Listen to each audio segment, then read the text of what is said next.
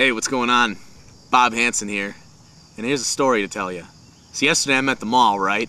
And I'm thirsty as f***, man. So I go to the food court, and guess what?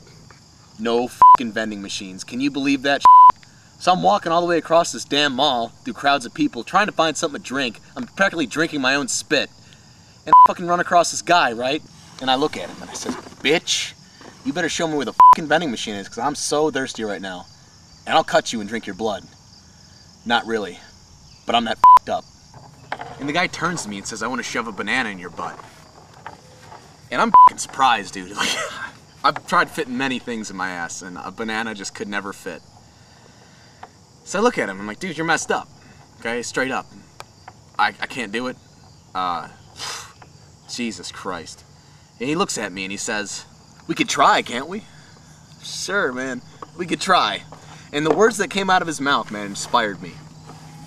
So we didn't end up shoving the banana up my butt, but I did find a vending machine. My thirst was quenched.